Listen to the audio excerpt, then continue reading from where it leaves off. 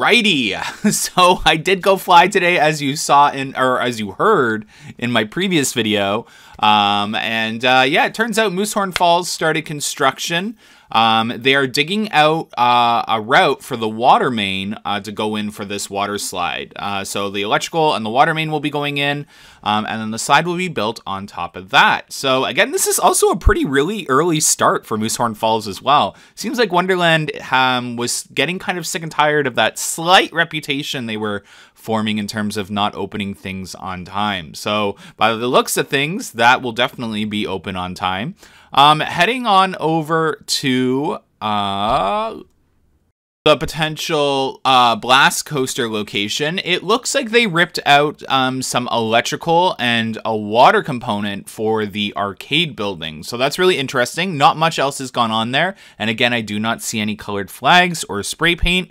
So nothing's starting there quite yet, but some things have arrived on site that I'll show you guys a little closer to the end of this video that are really interesting. So definitely getting closer to a full prediction of a front gate reno. I can tell you right here, based off of what I'm seeing, and again, just to clarify, this is an assumption in terms of the layout, it looks like they're getting ready to extend this building. So we saw a similar action to what they're doing right now happen in Splashworks when they extended the Pizza building. And that exact thing is happening. But even more interesting, the telltale sign, I'm teaching you guys a lot, is the Rutherford truck that you just saw. The blue Rutherford truck that you just saw, they are in charge of the construction projects, not simple brickwork. So them being outside there confirms what I had heard about the gift shop receiving a slight renovation for the 2024 season. So again, adding everything up, it's starting to look really promising that we're going to see some changes to the front gate area. I'm really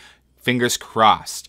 All right, over by Kingswood Theater, a drill bit and some, I don't know what you guys call these. I'll know by the next video, but I believe these are concrete forms, those rusted looking burgundy colored things that you see on that flatbed. They were delivered today, and those are to lay down a concrete or cement. So definitely some big things happening. They could be for Moosehorn Falls, they could be for Front Gate, they could be for the Blast Coaster, who knows? Again, there are forms inside the mountain as well, roller coaster sized ones. So we're definitely got a lot to look forward to.